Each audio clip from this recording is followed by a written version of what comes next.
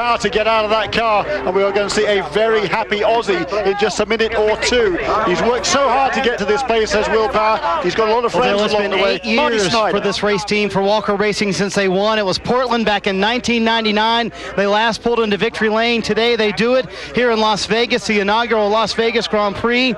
I asked Will earlier, you know, are you seasoned enough to win a race? He told me off camera, I know we have the pace, I just hope I can do it. Not lacking any confidence, though. He pulled it off today. And his first career win. Will Power, everyone.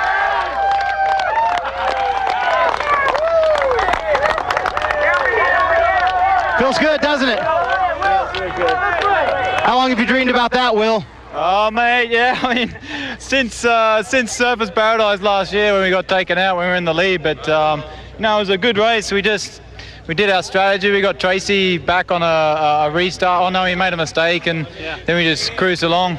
At the end there, you know, I had no brakes. I just had to sort of coast into the corners. But, yeah, I mean, the team did a great job, and without the support of Aussie Vineyards, we wouldn't be here. You had to get around Tracy. Were you worried, though, when your teammate fell out?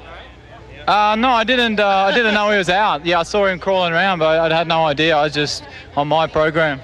All right, a nice birthday present for his Carl and Derek Walker. Congratulations. Let's go to Cameron Steele.